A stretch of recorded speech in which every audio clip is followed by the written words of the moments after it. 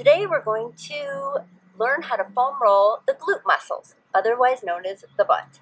So the first thing is when you're on the mat, grab hold of the roller, lift yourself and find a nice seat, comfortable seat, legs on the floor for balance.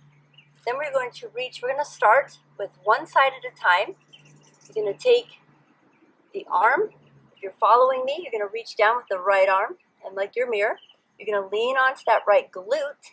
You're going to use your feet to roll yourself from the top of the glute to the bottom, all the way, the whole way. Now as you roll, you might find some tender spots. I call them speed bumps.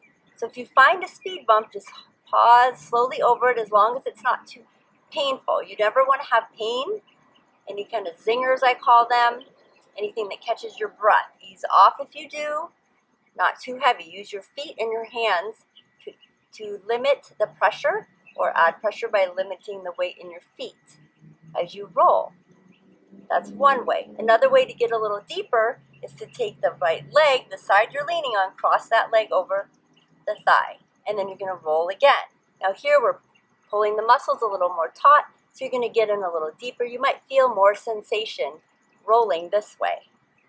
Little bit more. So back and forth. If you find a spot, maybe pause and move the knee up and down. That's going to help get rid of that adhesion, that tender spot, that knot, that speed bump. We're going to work it out. And then move on past. Another option, you can roll gently side to side.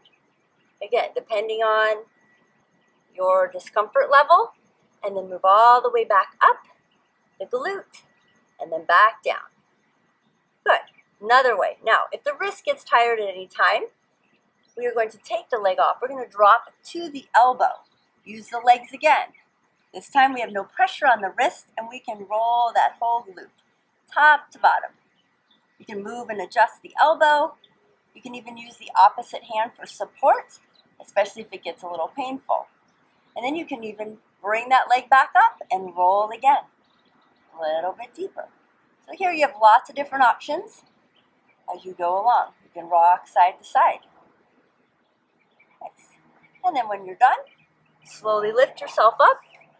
You can lower yourself down to the floor or stay on the roller, and then just give it a nice stretch. And then go ahead and repeat on the other side.